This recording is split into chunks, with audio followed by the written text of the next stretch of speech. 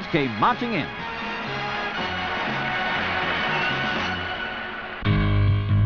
The grounds of Woburn Abbey, well known for its various forms of wildlife, is host this time to motorcyclists at their annual rally. Some vintage bikes, like this 1927 BSA, and a pre-1930 Cyclops.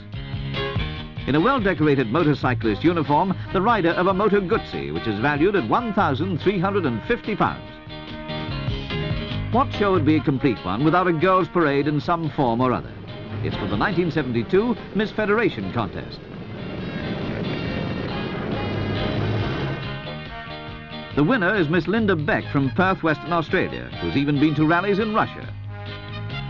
Speaking of winners, the Royal Marine Motorcycle Display Team is always a good crowd puller.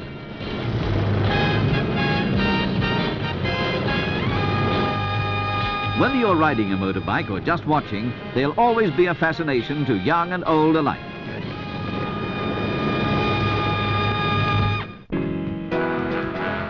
At Marylebone Station, London, a mobile exhibition